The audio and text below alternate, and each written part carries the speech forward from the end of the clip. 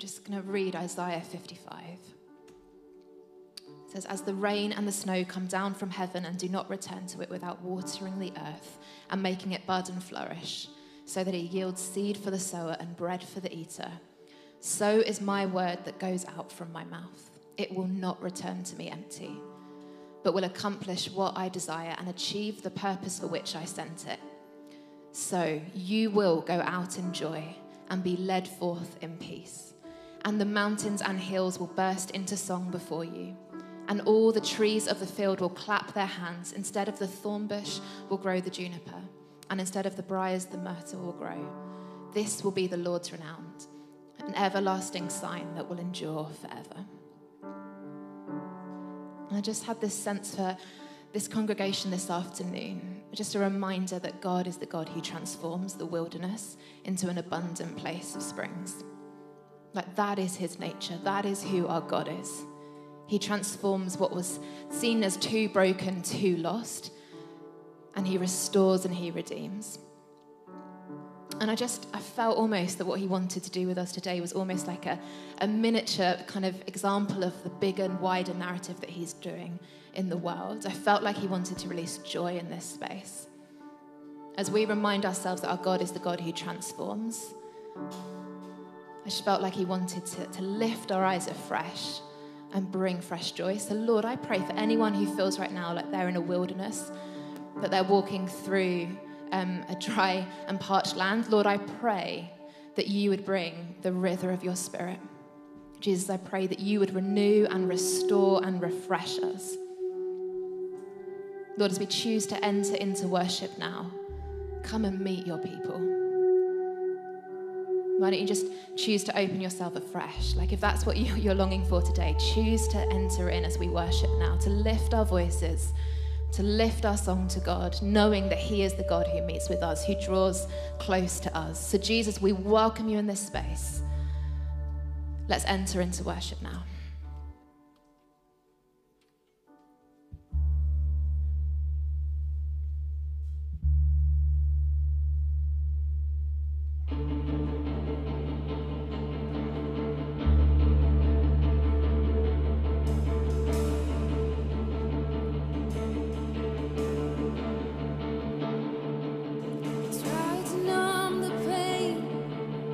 Cut off from my heart. I tried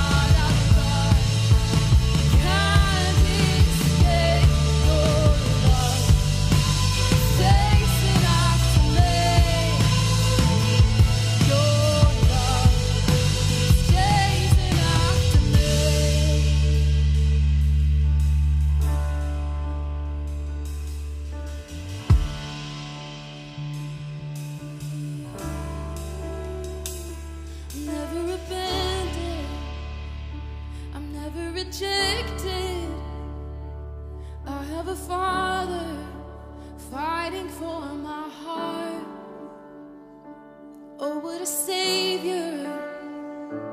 Oh, what a healer. I have a Father who's fighting for my heart. Let's sing that again. I'm never abandoned. I'm never rejected. I have a Father who's fighting for my heart. Oh, what a savior. You're such a healer. I have a Father who's fighting for my heart. He's fighting for my heart.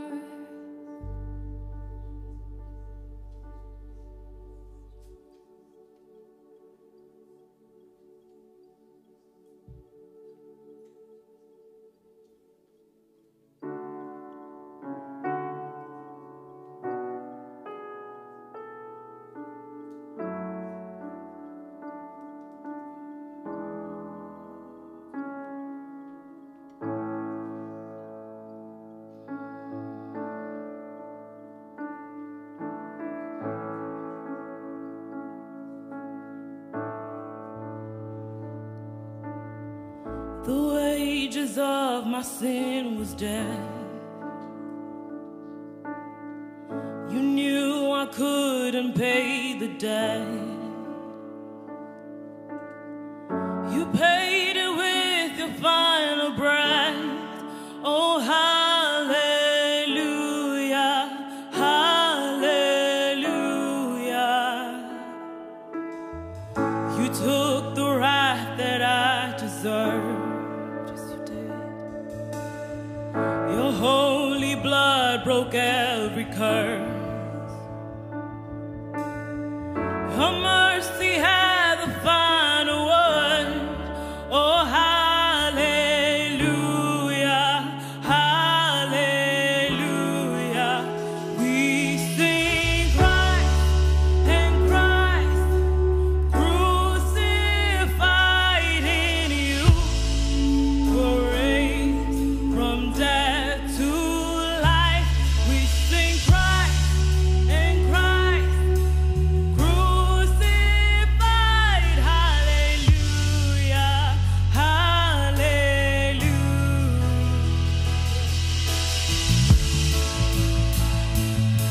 Hallelujah. He did it all on the cross. No sin. No sin is bigger than your blood. No shame is stronger than your love. You said it's finished, it is done. Oh, hallelujah, hallelujah. Oh, that couldn't keep you in the ground. Oh, you rose in power and took hell down. Oh, that power's living in us now. Oh, hallelujah, hallelujah. We sing Christ and Christ crucified in you, raised from death to life. We sing Christ and Christ crucified. Hallelujah. We sing Christ. We sing Christ and Christ crucified in you, raised from death to life. We sing Christ and Christ crucified. Hallelujah, hallelujah.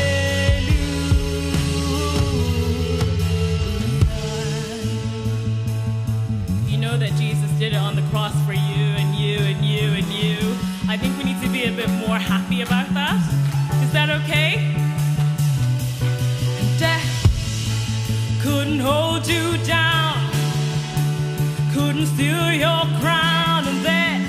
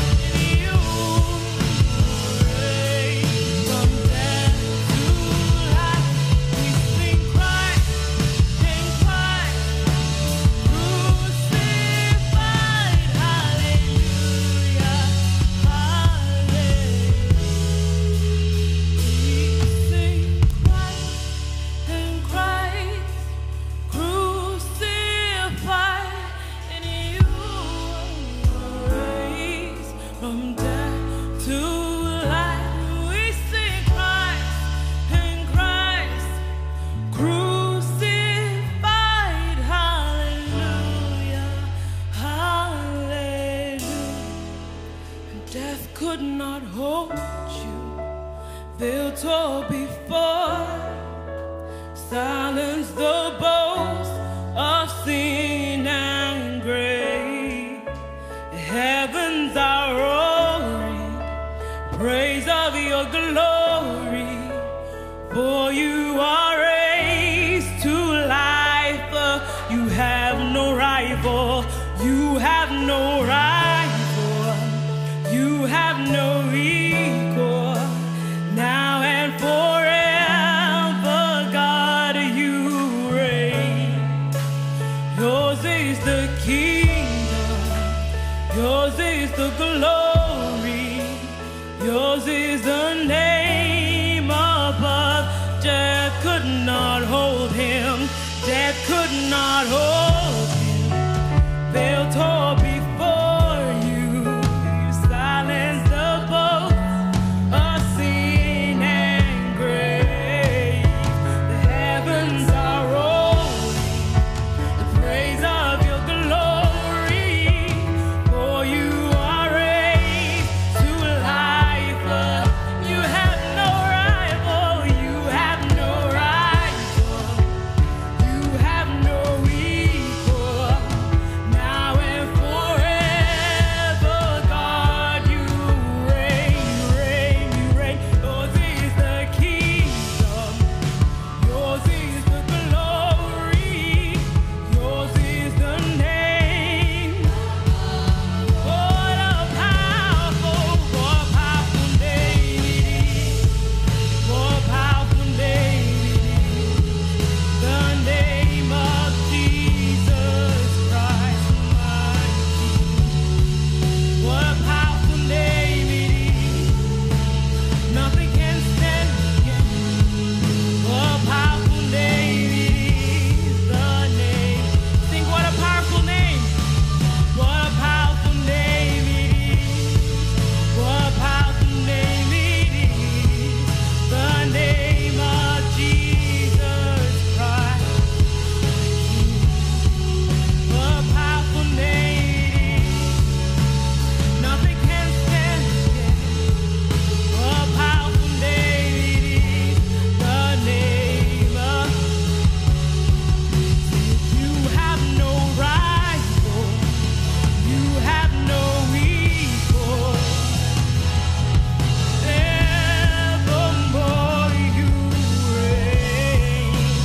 Yours is the kingdom, yours is the glory, yours is the name. Let's sing, you have no rival again. Oh, you have no rival, you have no equal, now and forever, Lord. You reign, you reign, you reign. Yours is the kingdom, yours is the glory, yours is the name. What a powerful, powerful, powerful, what a powerful name it is. What a powerful name it is. The name of Jesus. What a powerful name. What a powerful name it is. Nothing can stand against. What a powerful name it is. The name of Jesus. What a powerful name it is. The name of Jesus. What a powerful name it is. The name. It is the name of Jesus. What a powerful name it is. The name. What a wonderful name it is. The name. It's the name that heals. What a powerful name it is. Name of Jesus. It's the name above all names.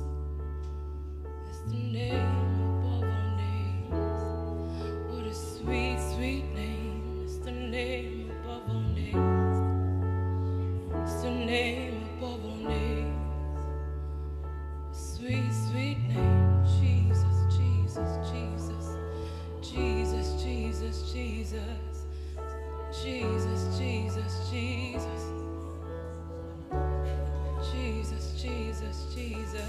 I'll never stop saying your name, Jesus, Jesus.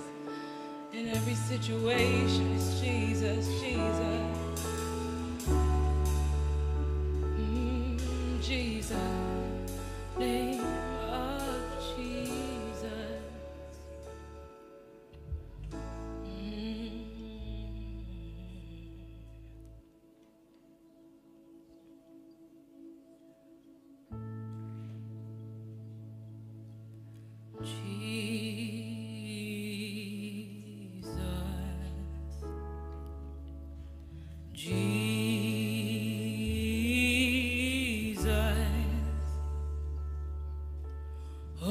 Holy and anointed one, Jesus, singing Jesus, oh sweet Jesus, Jesus, Jesus, holy, holy. Anointed one, oh Jesus. Let's sing Jesus.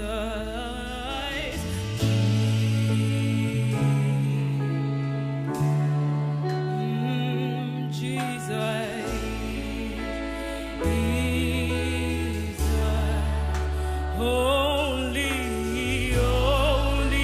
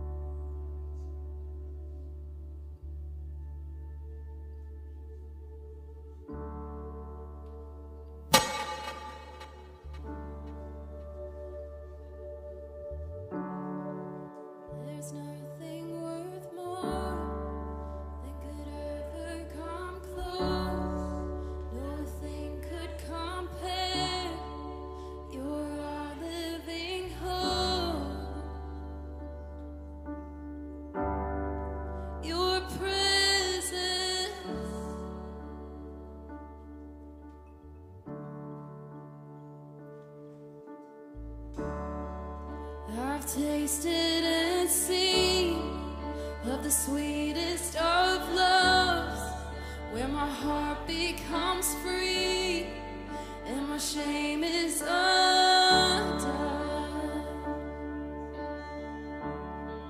Your presence, Lord. Holy Spirit, Holy Spirit, you are welcome here. Come flood this place and fill the atmosphere. Your glory, God, is what our hearts long for. To be overcome by your presence, Lord.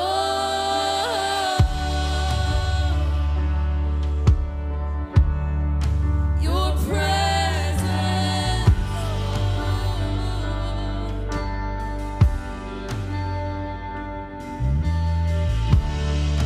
there's nothing worth more that could ever come close. Nothing can compare. You're our living hope. Yes, you are. Your presence, you're the one we long for. You're the one we long for. Oh, Holy Spirit, you are welcome. Come flood this place and fill the atmosphere. Your glory, God, is what our hearts long for. To be overcome by your presence, Lord. Holy Spirit, you are welcome. You are welcome here.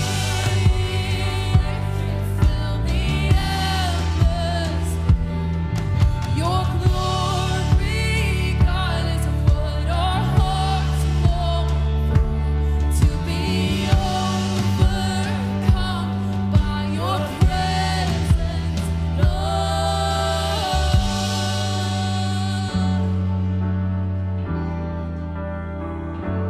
Oh, your presence, Lord. We just want more of you, Jesus. We just want more of you, Lord.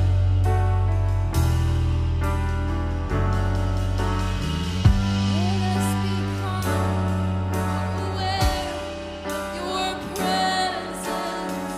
Let us experience the glory, your goodness. Let us become more aware of your presence.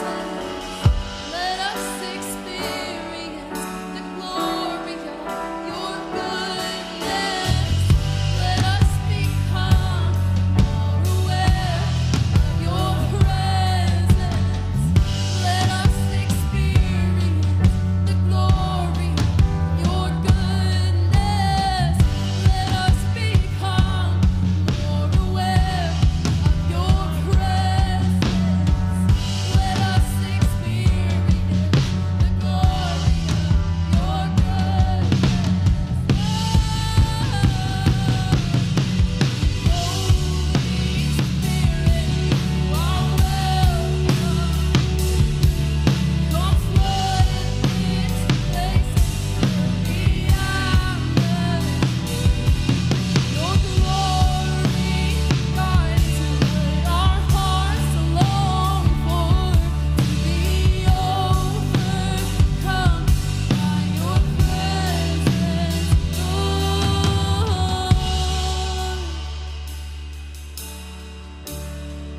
Your presence, Lord.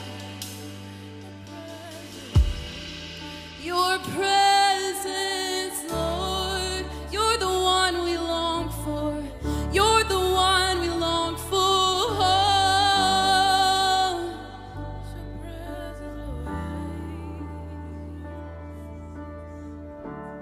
Fill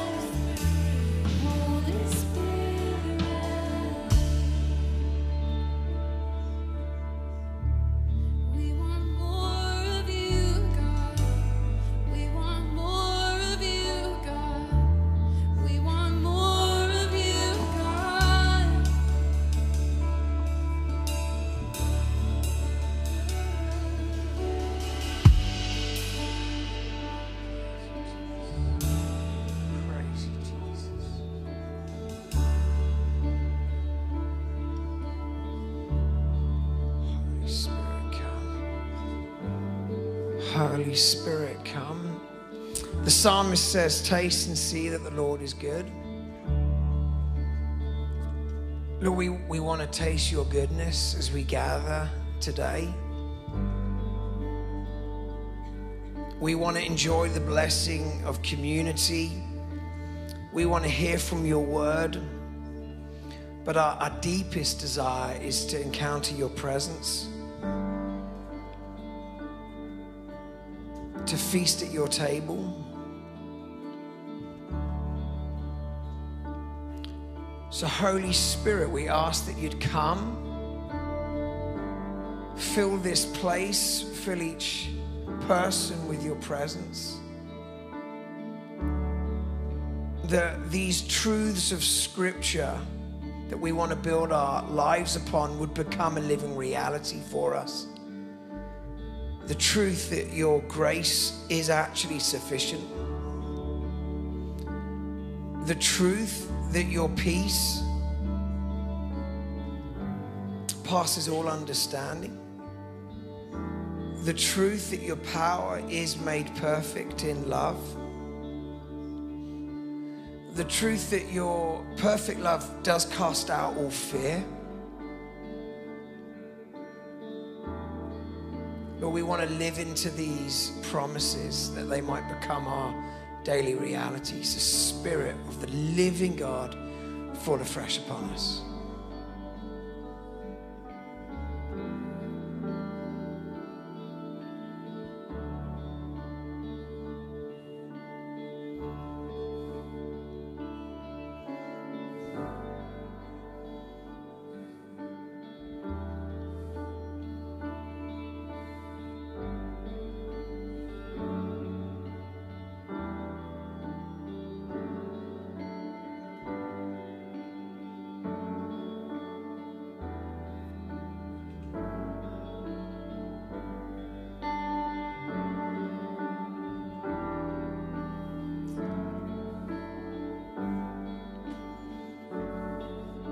In a moment, we're going to say the Lord's Prayer. It's going to appear on the screen. But we're going to pray this prayer over our lives. We're going to pray this prayer over this city. We're going to pray this prayer over the nations. And particularly right now, we're going to pray this prayer over all that's happening in Israel and Palestine and the ongoing conflict. If our hearts are breaking, how much more must the heart of the Father be breaking?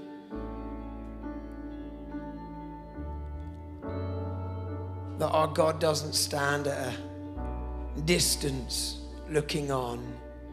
He draws close to the brokenhearted. He is with those who are grieving. He's at work in the ruins, restoring, redeeming, establishing his kingdom. And with our prayers, we want to say, Lord, have mercy. Build your kingdom. So as we say the Lord's Prayer, I just want you to have that situation, maybe other global situations in mind. As we pray, Lord, just provide for their needs. All those who are suffering, feel like they're living in hell right now, would you give them like the daily bread they need?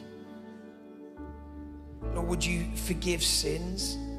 The violence that's just normal, Lord, forgive us. Would you deliver people from evil, from ill intent?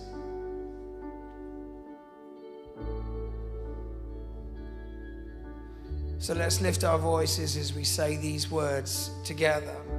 Our Father in heaven, hallowed be your name.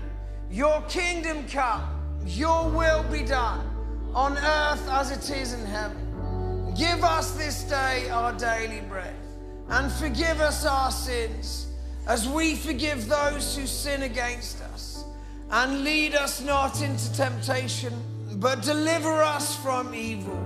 For the kingdom, the power, and the glory are yours, now and forever. Amen. We're going to say that one more time. And we're just going to turn the volume up just one notch. And we're going to pray from a deeper place, not just with our minds, but with our hearts. These are our brothers and sisters, and we want to knock on the door of heaven. We want to pound the door of heaven. Like the parable Jesus told of the persistent widow, kept knocking until the door was open. That's how we're going to pray. So we're going to lift our voices for our brothers and sisters as we say together, Our Father in heaven, hallowed be your name. Your kingdom come and your will be done on earth as it is in heaven.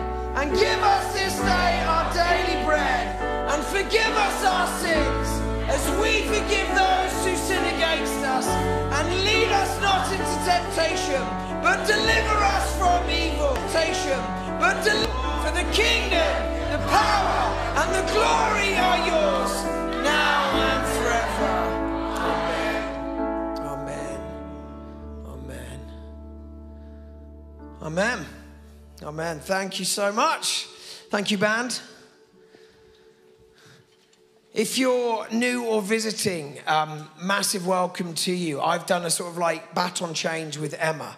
So Emma welcomed you. My name's Pete, together with my wife B. We lead the church here at KXC. If I've not met you before, massive, massive welcome to KXC. If you are new, there's a few things you can do.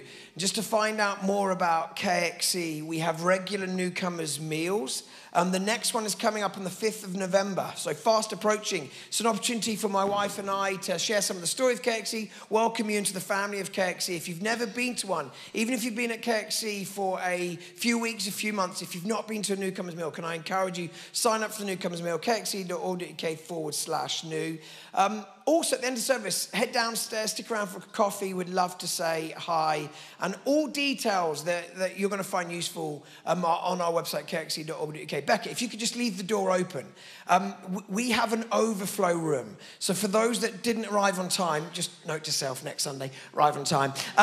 They're in an overflow room. So I don't know if you can hear me in the overflow room. I presume you can. But can you just give a massive shout so we can hear those in the overflow room? Tough crowd. They haven't found their voice there. But can we find our voice and shout and just say hello to those in the overflow room? Have they found their voice? Is that door open? Let's try it again. Give us a shout if you're next door. I'll work on it for next time.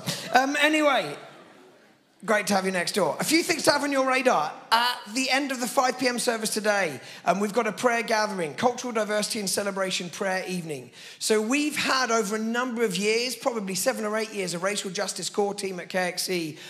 It's been renamed in the last few weeks 7-9, which is from Revelation 7-9, which is this vision of every tribe and tongue gathered around the Lamb that was slain. Like, we're going after a vision of radical diversity here at KXC, but we believe you only get radical diversity where there's radical unity around the person of Jesus, the Lamb that was slain. And we've seen a wave of the Spirit do some incredible things in our church family, bringing about a greater measure of racial diversity, but there's so much more to come. We've just tasted a little bit and we want to keep contending for more. Greater measure of racial diversity, greater measure of cultural diversity. So at the end of the 5 p.m. service here in King's House, so that'll be roughly 6:30 p.m., there's going to be a prayer gathering.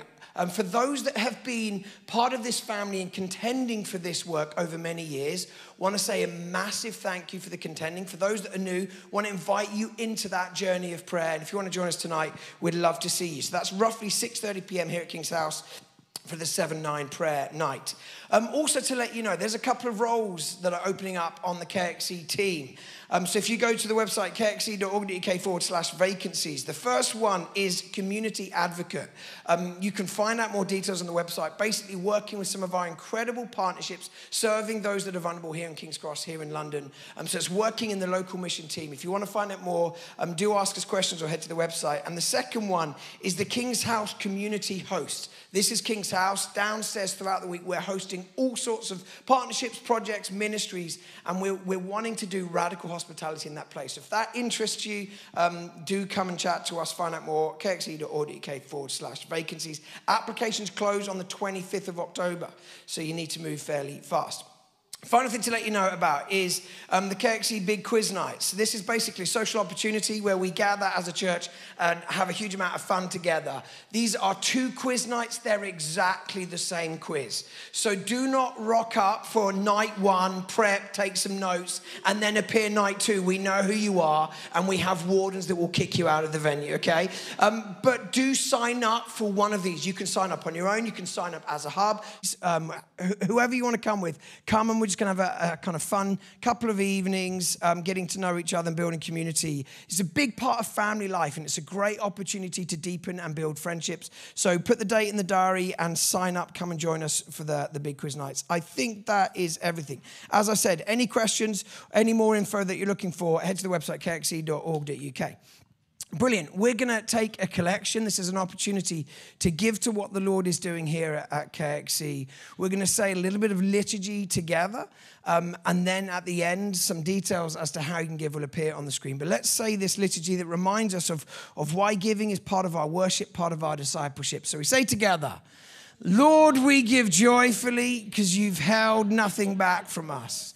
Lord, we give generously because we want to become like you. Lord, we give sacrificially because we want others to taste the life of your kingdom. Father, receive these gifts and use them for your glory. Amen. So details as to how you can give will appear on the screen. There's also some baskets in the corner. You can put any cash in the envelopes. Head to the website kxe.org.uk/give. 1 minute break. Find someone you don't know. Make a new friend. We're going to put a track on. 1 minute break.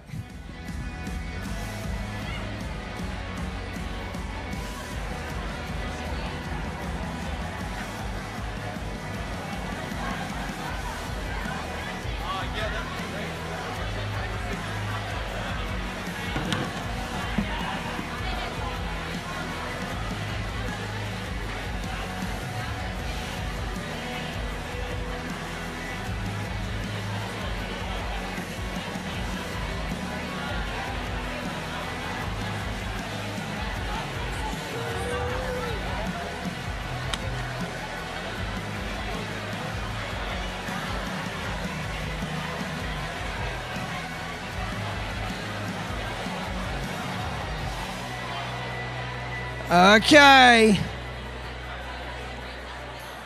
If you want to grab your seats, it is an absolute joy to have Tyler Staton with us this evening. If you're new, this is very normal for the congregation not to be listening, so don't let this stress you out. Absolute norm for us at KXE. But it is an absolute joy to have Tyler Staton from Bridgetown Church joining us this evening. Why don't we pray? That did the job. Brilliant. That very manipulative, but it does work. It is an absolute joy to have Tyler in the house. Before I invite Tyler up, I'm going to read from John chapter 9. If you've got your Bibles, for all 3 of you that brought your Bibles to church, you might want to turn to John chapter 9. If you've got a smartphone with you, you might want to turn there too. We're going to be reading through the whole of chapter 9. So brace yourself, we're jumping right in, and then Tyler's going to unpack it for us. John chapter 9. As he went along, he saw a man blind from birth. His disciples asked him, Rabbi, who sinned, this man or his parents, that he was born blind? Neither this man nor his parents sinned, Jesus said, but this happened so that the works of God might be displayed in him. As long as it is day, we must do the works of him who sent me. Night is coming when no one can work. While I'm in the world, I'm the light of the world. After saying this, he spat on the ground, made some mud with the saliva and put it on the man's eyes. Go, he told him, wash in the pool of Siloam. This word means sent. So the man went and washed and came home seeing. His neighbors and those who'd formerly seen him begging asked, isn't this the same man who used to sit and beg? Some claimed that he was. Others said, no, he only looks like him. But he himself insisted, I am the man. How then were your eyes opened, they asked. He replied, the man they called Jesus made some mud, put it on my eyes. He told me to go to Siloam and wash. So I went and washed, and then I could see. Where is this man, they asked. I don't know, he said. Verse 13, they brought to the Pharisees the man who had been blind. Now the day on which Jesus had made the mud and opened the man's eyes was a Sabbath. Therefore the Pharisees also asked him how he had received his sight. He put mud on my eyes, the man replied, and I washed, and now I see. Some of the Pharisees said, this man is not from God, for he does not keep the Sabbath. But others asked, how can a sinner perform such signs? So they were divided. Then they turned again to the blind man. What have you to say about him? It was your eyes he opened. The man replied, he's a prophet.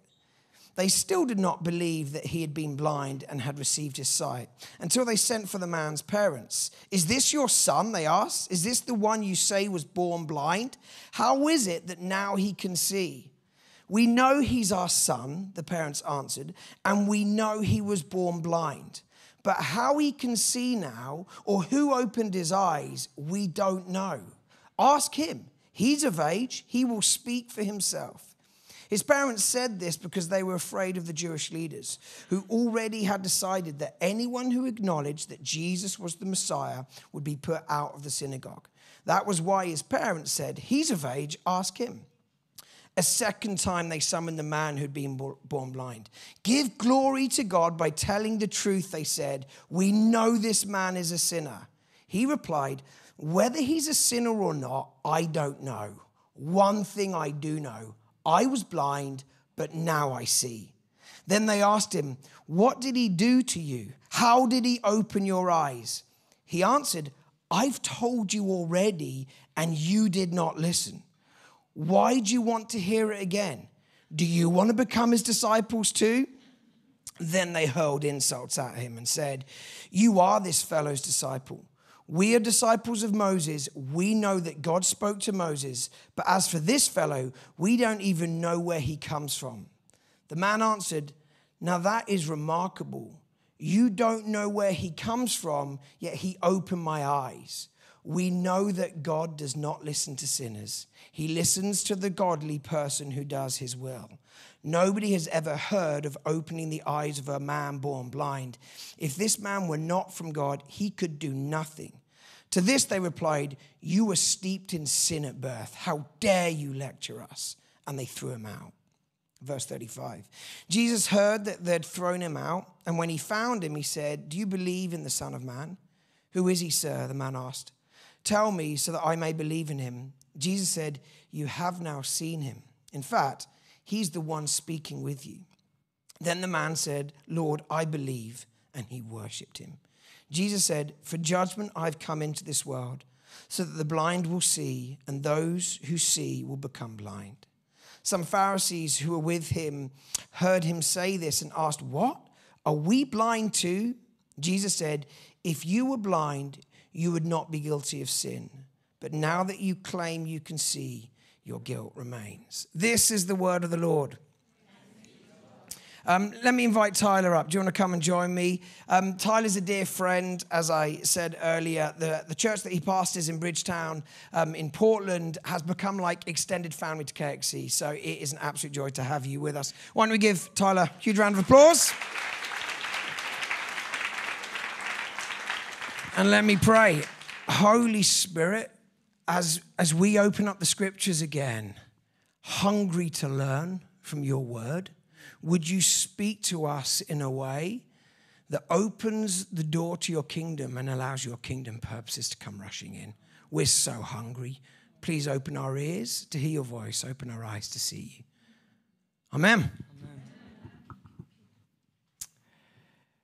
Once a very close friend of mine decided that it'd be beneficial to him to begin seeing a therapist. And that's a part of my story. I've found therapy to be a really beneficial and important part of my own redemption journey that I'm still very much on, and I know I'm not entirely alone in that. I'm sure that many of you can identify. But the very first visit to your very first therapist or counselor can be quite daunting, but intimidating. So he asked if I would accompany him, and this particular therapist had no issue with this guy's pastor coming to the intake appointment with him, and so that's how I ended up sitting there next to my friend, a highly successful graduate degree educated young adult professional living in New York City, as his therapist began asking him questions.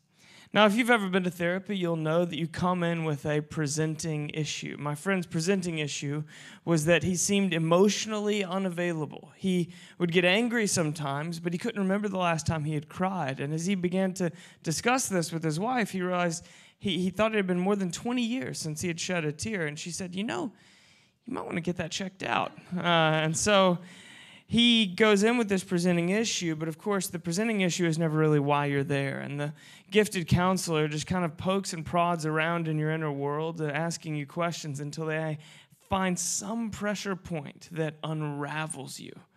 And it's at that point that you find out why you're really there. So I'm sitting there praying quietly under my breath and listening as this therapist is asking questions. And this goes on for more than an hour. We're over our allotted time already. And then there's this one simple question that accesses a memory. And my friend, he begins to recount a story from when he was 11 or 12 years old. And he came home from school one afternoon, and he was sitting in the family living room, and he was on the computer, and he came across pornography for the first time in his life. And he didn't go on an internet deep dive or anything like that, but he did linger for a bit. And in that moment, his father, who was quite militant, walked into the room behind him, but he didn't see his father come in. And he was startled by, "What are you doing? What are you doing?" And at that point in the story, my friend didn't begin to cry. He began to wail in this counselor's office. He fell from his chair onto his hands and knees on the floor, sobbing and wailing. And at this point, he started to realize that all of the life that he was living, the emotional availability he had come in to deal with, the major decisions that he had made about school and vocation and spouse and so forth, his way of relating to others, even his view of himself, all of it was in some sense colored by the shame that had plunged into his gut in that moment when he was 11 years old. A shame that had taken up residence in him. It was a pain that never healed, and so it told a story that defined him and a story that he was living. "Rabbi, who sinned, this man or his parents, that he was born blind?" There's a lot behind that question. You see, at this time in Hebrew history, it was thought to be born with a disability was a sign of a curse from God. And a curse this bad would only be given if there was some sort of egregious sin that was buried secretly beneath the surface. And so the blind were commonly excluded from the temple. It's quite possible that this investigation by the priest is the first time this man has ever stepped past the temple threshold. It's quite possible that it's the first time he's ever spoken to a priest in his life. This blind man would have grown up with people whispering questions about him. What's he done so egregious that God would strike him with an incurable curse? So to be blind was more than just a physical disability. It was that, but it was also to be ostracized communally. And of course, that was tragically misguided logic, but it was equally common. And this man was an infant born with a disability, and that meant that he, along with his mother and his father, would be forever looked at with suspicion by the community. Who is God cursing? Which one of you is hiding something? Which one of you is failing to uphold God's standard of covenant faithfulness? It meant that this man had likely been excluded from the holiday celebrations and the festive gatherings. It meant that he had been publicly shamed and seen as lesser, maybe even feared as a contaminant. It meant that he was almost certainly an embarrassment to his mother and father, an unfortunate blemish on their otherwise spotless family name. It meant that the family that was meant to nurture him and the friends that were meant to companion him, the village that was meant to raise him, the church that was meant to guide him, all of it became a source of pain, not of safety. Do you know what that feels like? When the mom or dad who are supposed to hold you and care for you and tell you that it's going to be okay, supposed to laugh with you and tuck you in at night and coach your football club, are the very people that disassociate from you instead? Or do you know what it feels like when a friend who's supposed to companion you hurts you instead? When you find out later what they said or have been saying about you when you weren't there to defend yourself, or what they excluded you from, what they took from you, the way that they hurt you, and the way that only someone you really let in has the power to hurt you. Or do you know what it feels like when the place you grew up, the hometown that you always thought you were supposed to love returning to, becomes not a landscape of nostalgia, but a graveyard of past pain? Do you know what it feels like when the church small group or the pastor or the priest, when the people of God hurt you or disappoint you in such a profound way that you can't even enter a building like this one without getting short of breath? So this blind man, he's suffering on two levels. He suffered from blindness, a physical disability, but he also suffered from shame, an inner invisible wound. Rabbi, who sinned? There's so much behind this question. Neither this man nor his parents sinned, said Jesus, but this happened so that the works of God might be displayed in him. Now, what Jesus definitely doesn't mean by that is that God willed this man's disability. Sickness, suffering, and death were not a part of God's design in Eden, nor are they a part of God's redemption in the garden city. They are consequences of the fall, when a lie leading to a deception culminated in a rebellion. Sickness, suffering, and death break God's heart, and he's gone to unimaginable lengths to make a way toward renewal through them. So no, Jesus is not saying that God willed this man's disability so that he could work a magic trick on him sometime later in midlife. What Jesus does mean by this is that God does his deepest work in the very place of our deepest pain. That the shame in your story is not just a hole that is dug deeply into you that one day God will cover over with dirt and fill back in like it never happened. It's even better than that. He's saying that the shame in your story is the hole an imposter has dug into you, and the place the imposter has dug deepest becomes the place God pours his love deepest. That the place that you have been hurt the most is the very place that God can reveal his love and grace to you the most. You see, I'm talking to you right now about your trauma. I'm talking to you about your negligent parents or your medical diagnosis. I'm talking to you about the night that you try to forget from college, or the parental mistake that you made, the one that no one knows about but still replays in your mind sometimes as you're falling asleep at night. I'm talking to you about your mom's OCD or your father's insistence on living his unrequited dreams through you. I'm talking to you about the intimacy that you don't have, the companion that you don't have, the child that you don't have, the friendship that you don't have, the community that you don't have, and it haunts you. I'm talking to you about your trauma. That's a psychological term for it, at least. We love to reference moving quotes about wounded healers, but my experience is that most of us still really struggle to believe that God really can do his deepest work in the place of my deepest pain. Trauma is a later 17th century word of Greek origin that literally means wound. Our English definitions define it a disordered psychic or behavioral state resulting from severe mental or emotional stress or physical injury. The author and therapist Risma Menakem defined trauma as a wordless story our body tells itself about what is safe and what is a threat. Putting all three of these together, author and pastor Rich Villodas defines trauma as the state of woundedness and the story that arises from living in that state. So trauma is not just being wounded, it is a story that arises from living wounded. Like a wound that you were born with and have never lived without, a wound that everyone else sees and defines you by, like blindness that people assume is just the tip of the iceberg for what's really wrong with you, a wound that defines you before your family and defines you before your community and even defines you before your God, you're told. Or like your dad walking into the room in a compromising moment when you were 11.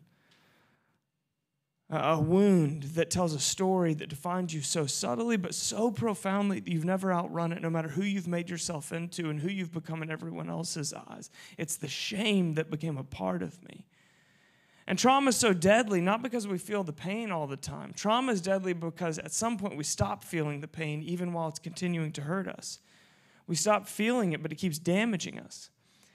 Dr. Paul Brand, a well-known physician who made a number of amazing discoveries and advancements in care of the terminally ill, argues from the perspective of the leprous that pain is a gift.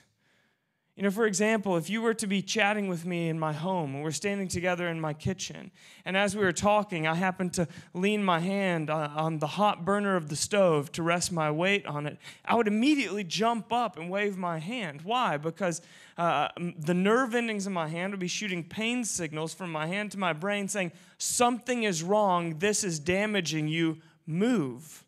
But if I was in a stage of advanced leprosy, I could lay my hand on that hot burner and it would be damaging me, but the nerve endings in my hand have been damaged, so I don't even feel the pain. The damage is the exact same, but the alarm bells aren't going off that tells me, move your hand, this is hurting you. And that's what trauma does over time. We stop feeling the pain. The alarm bells stop sounding, and instead of jumping away from the pain, we lose the ability to recognize the pain altogether, even while it goes on damaging us. How have you been wounded? What are the violent or subtle ways that you have been hurt? And how have my wounds come to define me? What is the story that they are telling through my life? And am I able to recognize that pain, or have I stopped feeling it, even while it's damaging me? That's trauma. It's a wound that doesn't heal, and so it tells through my life. It is a pain that I live from. So next Sunday, this church family is going to begin a journey together in a new teaching series on the supernatural ministry of Jesus through the power of the Holy Spirit. And because that is the very good direction that you are headed together, I want to set the stage by looking at the two levels of healing that God works on within us. This blind man is suffering on two levels. He is suffering from blindness, a physical wound, but he's also suffering from trauma, a story that arises from living wounded. And we suffer on these same two levels. We suffer from physical wounds, but we also suffer from trauma, stories of woundedness. And we get a portrait of God shown to us here in John chapter 9, that God is a healer on both of those levels. So I want to take a closer look at the story that we just read, and I want to chop it up into 3 chapters, which we will title The Healing, The Disruption, and the healing after the healing. All right? Chapter 1, the healing. Let's pick up right where we left off. After saying this, he spit on the ground and made some mud with the saliva and put it on the man's eyes. Go, he told him, wash in the pool of Siloam. This word means sent. So the man went and washed and came home seeing. Jesus enters into this man's deepest pain with his deepest healing. Exactly where the imposter has dug deepest, Jesus pours his love fullest. The very part of this man's story that he most wanted to edit or erase or change somehow in his past becomes the very part of his story that he'll never stop telling, because it's the place that God revealed his healing power most fully. The pain that I live from gets converted into the life that I live from. And all of that being true, and it absolutely is, it is very hard for us to read this particular story of healing without acknowledging the indisputable fact that of all the miracles Jesus ever worked, this is by far the grossest method.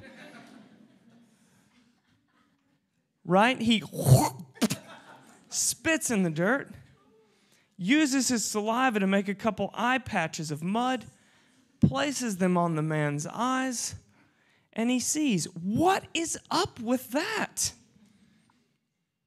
Well, it's not quite as random as it might seem. Do you remember page 1 of the biblical story? Creation as God intended it, Eden. On page 1, God creates everything simply by his breath. He speaks creation into being. Let there be light, and there's light. Let the water under the sky be gathered into one place, and the dry ground appears, and there's land and sea. Let the land produce vegetation, and there's magnolia trees and wild ferns and rose bushes. And it keeps on following this pattern the whole way through, with one exception: when God makes people. So God created mankind in his own image. In the image of God, he created them, male and female, he created them. So man and woman are set apart as the only aspect of creation bearing God's image. And God made us by a different method than he made everything else. Then the Lord God formed the man from the dust of the ground and breathed into his nostrils the breath of life, and the man became a living being. So how did God make people in his image? He scooped up some dirt, put his breath on it, and out came the fullest kind of life. And how did Jesus heal the man born blind? How did he recreate him in his image? He scooped up some dirt, put his breath on it, and out came the fullest kind of life. This isn't random. This is God's oldest trick. Jesus is recreating in this man exactly as God created it first. That's the healing of Jesus. It's to open your eyes to the Imago Dei that lives in you. It is to untangle the lies that you've believed and reverse the deception. When we imagine the miraculous healings of Jesus, this is usually where the story ends, right? A life that was once defined by the consequences of the fall becomes redefined in the glory of God. Beautiful. Yes, that's true, but it ignores a key chapter of every healing journey. Jesus says something really interesting right at the beginning of our story, something that I've just glossed over up to this point. As long as it is day, we must do the works of him who sent me. Night is coming when no one can work. The works of him who sent me. What is that? What is the work of God? It's creation. Remember what we see at the beginning. And we see Jesus using the same method to recreate in this man's body, recreation. But recreation, the Father's work that Jesus is going about while there's light to do it, is about the healing of our bodies, but it's about more than just the healing of our bodies. It's also deeper than our bodies. It's about healing the visible and invisible wounds that we carry, healing the body and the soul, the outer and the inner world, the wounds on the surface that everyone sees and the deeper wounds that live beneath the surface that no one sees. So when Jesus opens the eyes of this man who was born blind, he isn't finished with his healing. He's just getting started. You see, Jesus is a miracle worker, and the Bible is a record of activity between creator and creation that absolutely insists on the miraculous. And the healing that we receive deepest is the slowest kind. Jesus heals this man's body. He opens his eyes in a matter of minutes, but his soul, all the big and small ways that he has lived from that wound, that's going to take a lot longer. And like all the most profound repair, it is going to look worse before it looks better. And that's what this next bit is about. Chapter 2, the disruption. I think maybe the most crucial observation that we can make from John chapter 9 is this, that healing did not fix this man's life. It didn't even necessarily improve this man's life. I mean, it improved his it improved his eyesight significantly. But healing also introduced a whole new set of issues into his life. Now he's got new issues with community, new issues with authority, and new issues with family. We better take those one at a time. Yeah? New issues with community. I mean, first, his neighbors begin to question him. The people who'd gotten used to seeing him a certain way, defining him a certain way, suddenly have their paradigms turned on their heads, and skepticism comes more naturally than wonder does in moments like that.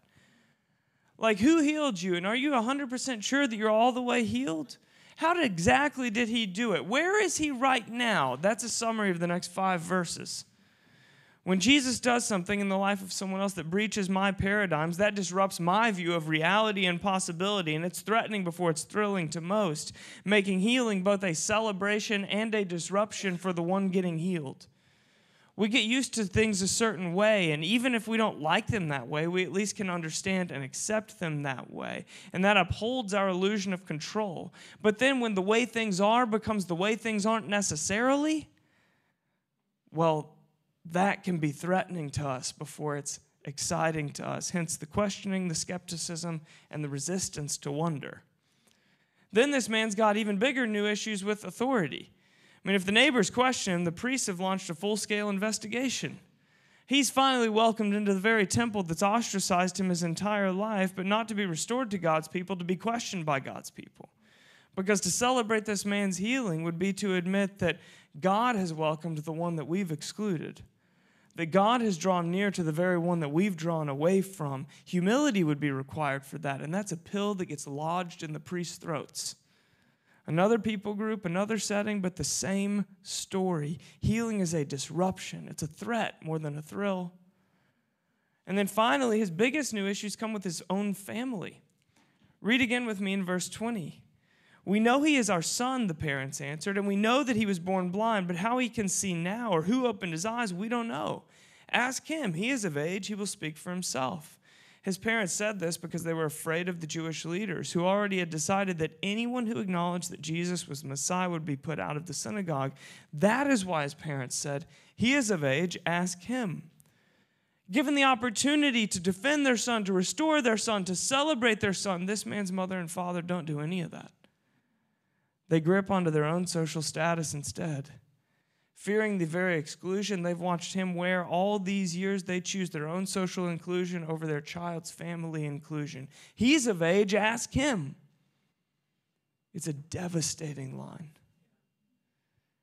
Healing is disruptive because their son's trauma was also their trauma. The trauma of being suspected of wrong so bad that it wounded your child with a permanent disability. Who sinned, this man or his parents, that he was born blind?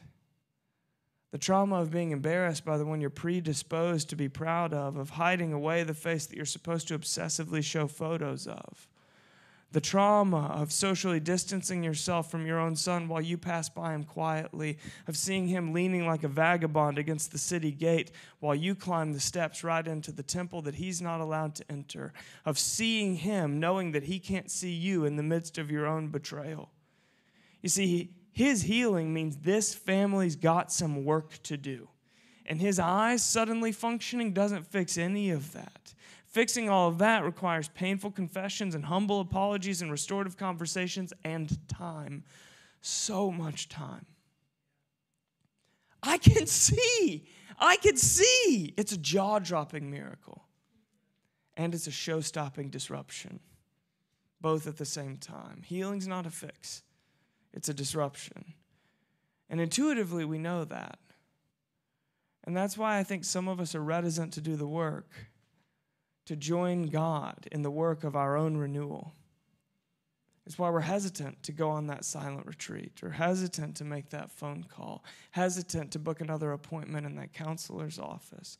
We live with some level of fear of our own healing because we're used to the version of shame that we live with, used to the version of dysfunction that we live with. We're used to the types of desires that we defer, and we're used to the coping mechanisms we use to keep other desires at bay. And if I let all of that out, if I give Jesus access to all of me, then sure, it might introduce a better possibility, but it introduces a whole bunch of mess.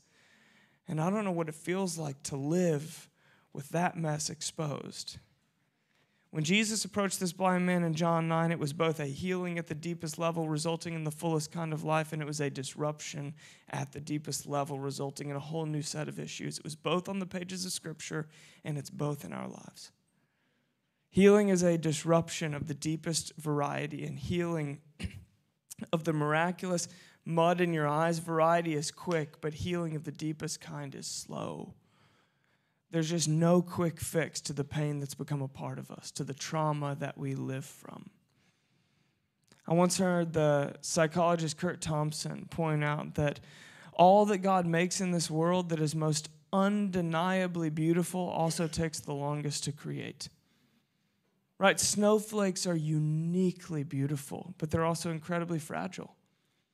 All that it takes to destroy a snowflake is for the temperature to get above zero, or for one footprint to step on top of it. But the Grand Canyon,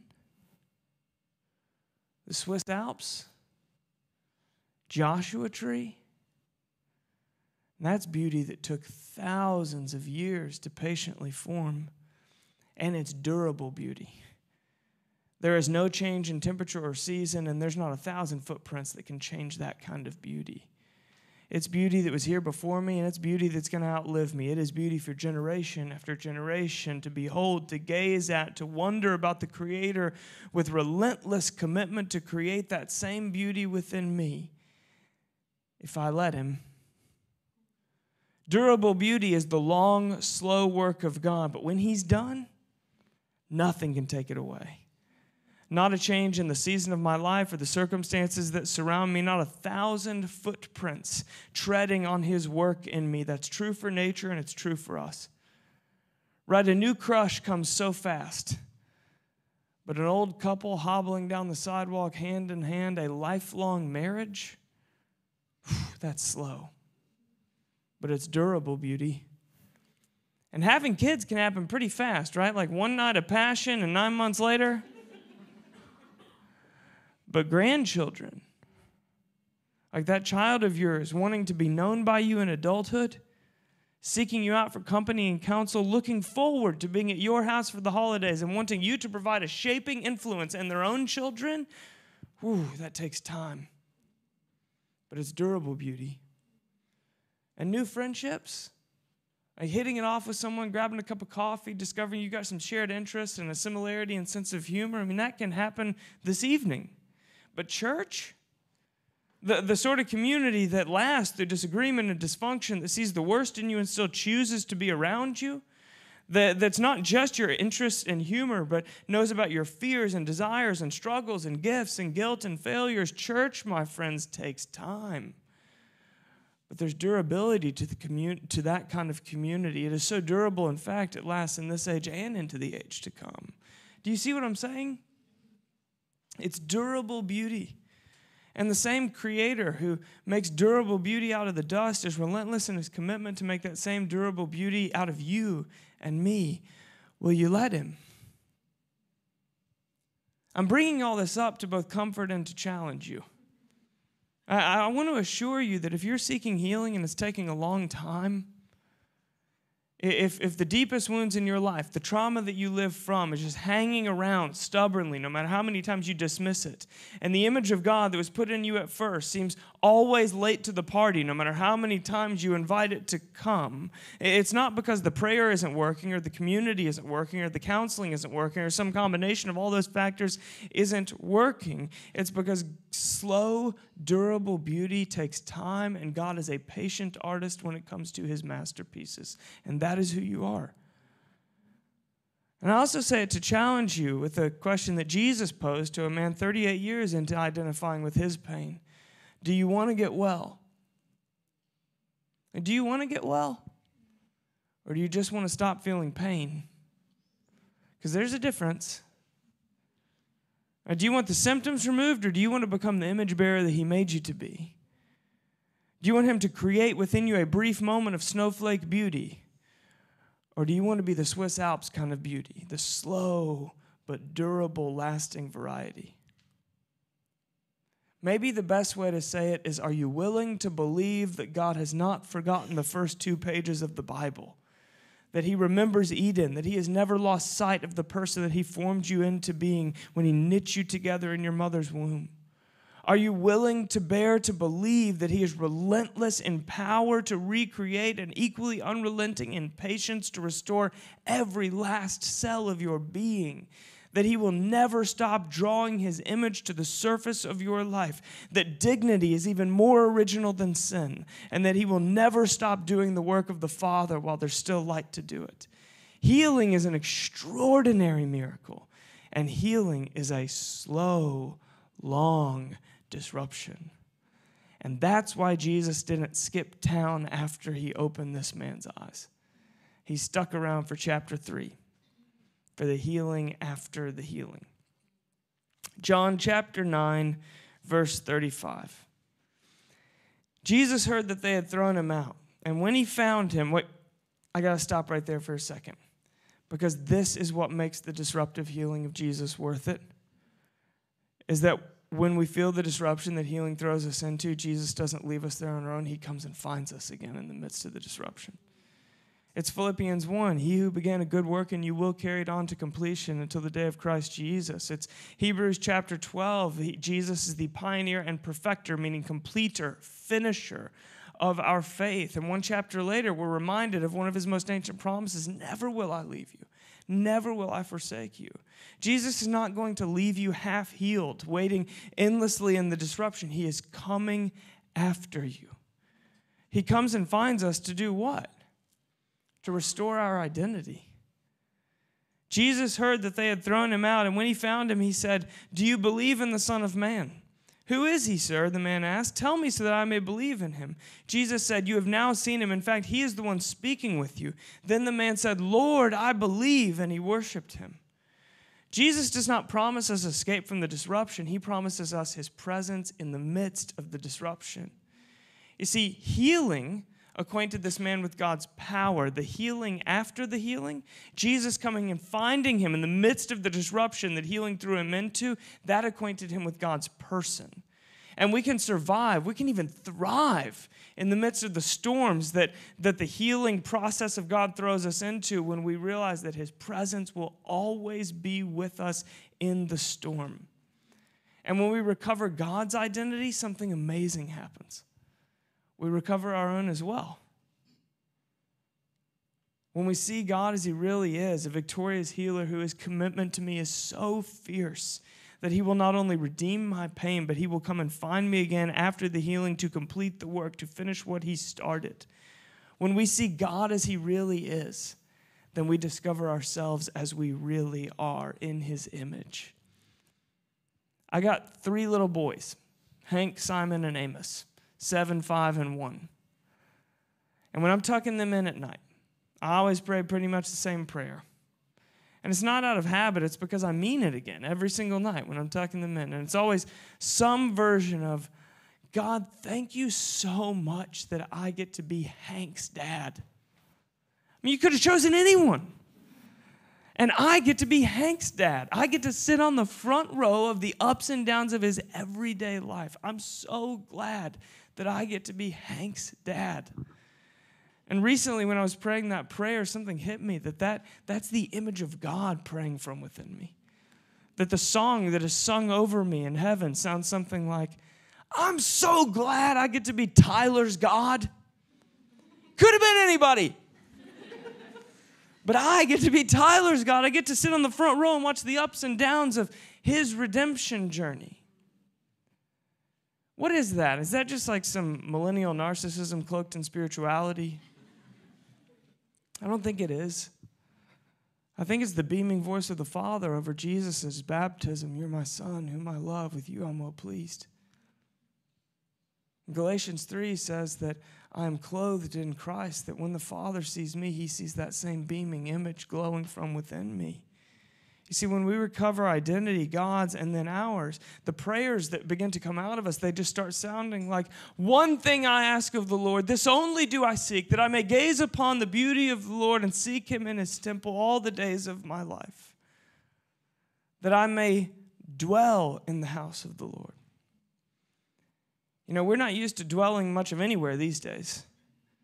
The modern estimate is that the average American will work 40 different jobs by the time they reach retirement or death. Our phones, our social media profiles, our career mobility, which isn't really a choice these days, it's more like a necessity for a competitive resume. All this and more is conspiring to train us to be wandering, distracted, to live always on the move, to never dwell, and that is a problem for the state of our souls. Because Jesus says, remain in me. And David prayed, this is my one ambition, it's my one request, that I may dwell, that I may remain in the house of the Lord all the days of my life. Healing is found deepest by those who learn to live daily at home and at work and at parenting and in marriage and in friendship, when I'm alone and when I'm surrounded, those who learn to live dwelling in God's presence. To gaze upon the beauty of the Lord. To gaze is not to glance. To gaze is not occasionally to meet eyes with.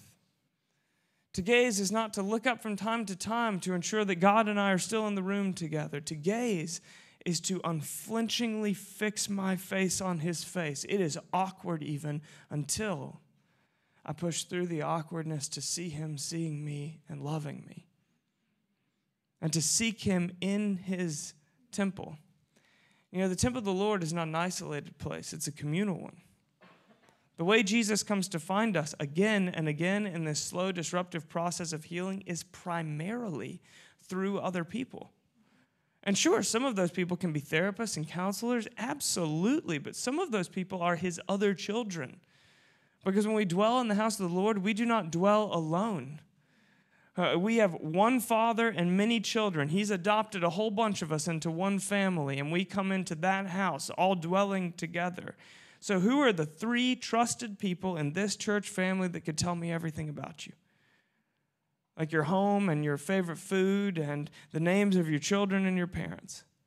and your strengths and weaknesses and spiritual gifts and your destructive patterns, your greatest fear and your deepest desire, the theme of God's redemption within you at the moment, and the prayer that you've lost the strength to keep praying because you've waited on it so long. Or the last time that you looked at pornography and the hidden issue you have with your diet and the way that you sometimes sneak an extra drink when no one else is looking so that others don't know how much you've had. Who are the 3 people in this community that you have let in so deeply that they can come and find you as Christ in the healing, after the healing? Because the primary way he makes his appeal to us is through other people. Remember what Jesus said. As long as it is day, we must do the works of him who sent me. Jesus didn't say I, he said we. And he's talking to his disciples. We do the works of the Father. He is enlisting us in his most precious work. The healing that you and I need deepest cannot be experienced just between me and Jesus, or even just between me, Jesus, and a trusted professional. Those are good contexts, and I am all for them. But the primary way that Jesus comes to find us and to heal us deepest is in community through people. That's what it means to seek him in his temple. And so we'll land with this. At the conclusion of John's gospel, meaning the end of the book that we've been reading from the middle of, Jesus begins to promise us his Spirit. And he says, I'm going to send you my Spirit. It's even an improvement on my physical presence with you. And Jesus says the Holy Spirit has a few names: Advocate, Comforter, and Counselor. You know, most doctors, they do healing through prescriptions, right? A pill that you can take to recover, a quick and sure method of healing. And Jesus is the great physician. He writes prescriptions and he heals in a miraculous, supernatural, instantaneous way. The deepest kind of healing, though, not the healing of our wounds, but the healing of the stories our wounds tell through our lives, that takes a healer of a different kind who uses an entirely different method. The Holy Spirit is called Advocate, Comforter, and Counselor. And counselors heal slowly, not quickly. They don't write prescriptions, they ask questions. Questions that unravel you, that you might be put back together, remade. We all come in with a presenting issue, right? Every patient who knocks on the door of every counselor, every disciple who knocks on the door of the great counselor. And it seems to me that Jesus has always done his deepest healing, not through prescriptions, but through questions. You know, the resurrected Jesus, filled with supernatural power to make appearances wherever he wanted to walk through walls, he shows up to his disciples in the disruption that his crucifixion threw them into. He comes and finds them in the healing after the healing, and he just poses simple questions. Simple questions that unravel them, that target the place of their deepest pain so that he might reveal himself right within it with them. It was Mary Magdalene in the garden outside of his tomb. Woman, why are you crying? A question that targets her grief, that she might articulate it to him only to recognize him there with her in the midst of her grief. And then there was those 2 disillusioned disciples who were hanging their heads and walking along the road to Emmaus, and Jesus walks up next to them and says, what are you discussing together as you're walking along? A question that prompts them to begin to recount the promises of God, the very promises that seem so far away now, the promises that they've given up on in this change of season and circumstance that surrounds them. And as they begin to articulate the promise, something happens. Their hearts start to burn within them again, and then they even recognize that he is there with them, walking away from him in the midst of their disappointment. And then, of course, there's Peter. Right? The rock that the church was meant to be built on, revealed as a public, catastrophic failure in the defining moment. And then Jesus showed up on a beach where Peter was fishing to ask a question. Do you love me? It's a question that is pinpointing his loyalty, the very source of his shame ever since that denial in the courtyard. And as he becomes conscious of that shame, as he feels it as hot again as he did a few days ago, Jesus says, in essence, and you're still the rock that I want to build the church on. We all come in with presenting issues, right? Everyone who knocks on the door of every counselor's office and everyone who knocks on the door of the office of the great counselor. We show up thinking it's a predictable and declarative God we want. We want a prescription to provide the quickest kind of healing, but of course it is questions that heal us deepest. He breaks us apart that he might put us back together, remake us in his image. And so I just want to ask you one more time. Do you want to get well? Why don't we stand and pray together?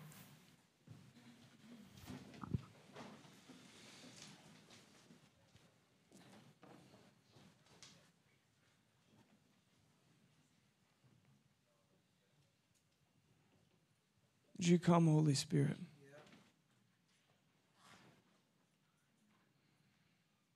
Pete, why don't you come lead us into response? Would you come, Holy Spirit?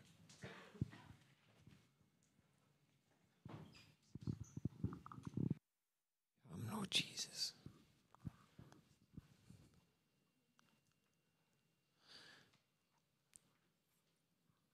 I just want to invite you just for a moment to linger. If you're happy to do this, just to close your eyes, just to put aside distractions. And if you're willing to open up your hands, simple posture of getting ready to receive a gift. How much more will the Father give the Spirit to those that ask? That's what Jesus said. Holy Spirit, fall afresh upon us.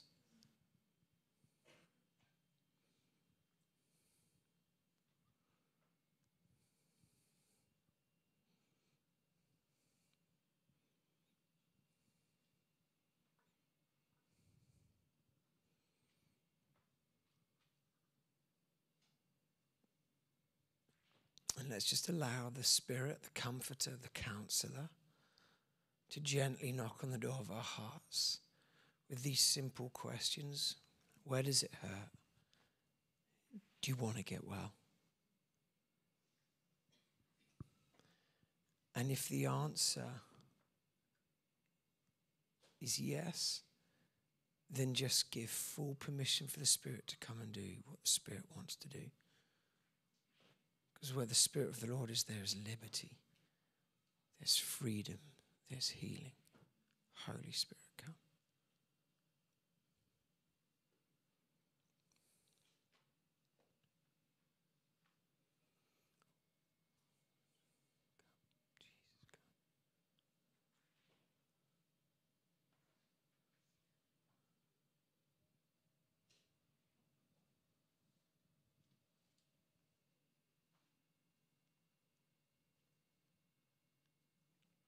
Spirit, come.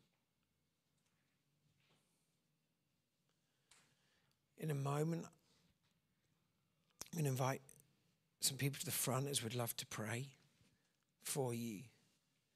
If, as Tyler was preaching, as we were unpacking John chapter 9, as the Spirit was just moving, if you know there's a place of wounding and there's a story you've been living in as a result of that wounding, and you just know the Spirit saying, do you want to get well?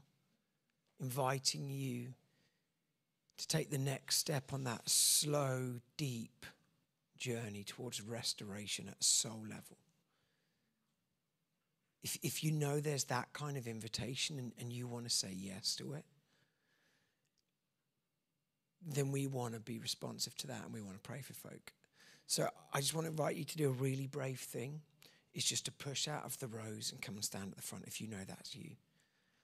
Wherever you are, if you know that you want to step further in to this deep work of restoration, don't wait for another Sunday thinking, I'll do it another time. You probably won't. The Spirit is here now. He's knocking on the door now. Let's be responsive to that.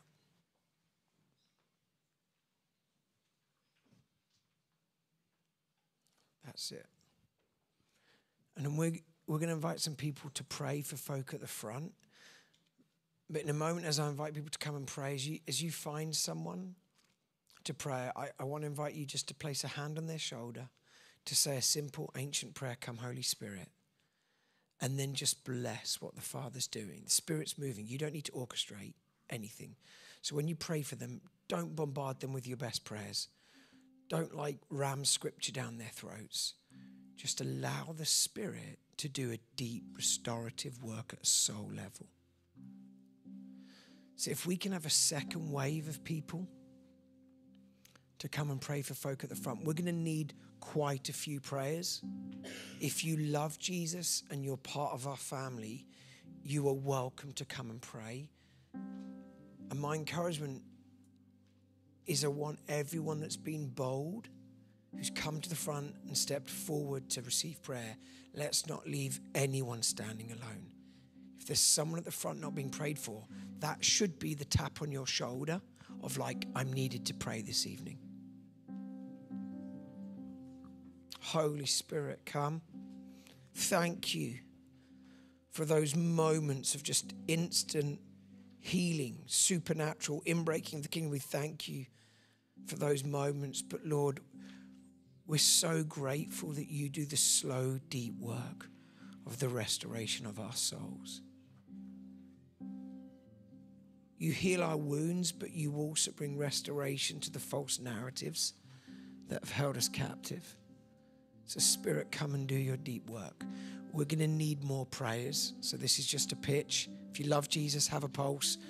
I'm talking to you and you're part of our family. Could you come and pray? There's a number of women at the front that need someone to come and pray with them.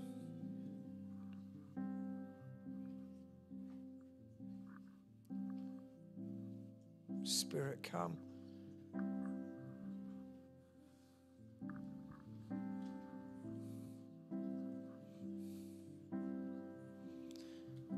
In these verses, John 14 onwards, which are about the gift of the Spirit, Jesus says, I will not leave you as orphans. I will come to you. You don't have to walk this healing journey alone. I'll be by your side. I will slowly walk you through the dark valleys, into green pastures, by still waters, where your innermost being comes alive in my presence.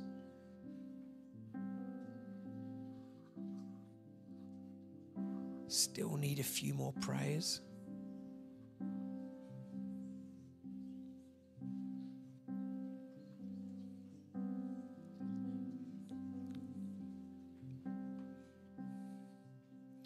If you're on the live stream, I just want to encourage you just to take a moment to allow the Spirit to minister to your innermost being. Just wherever you're watching this from, at home, on the tube, later in the week, may the Spirit of the living God rest upon you and minister to your innermost being.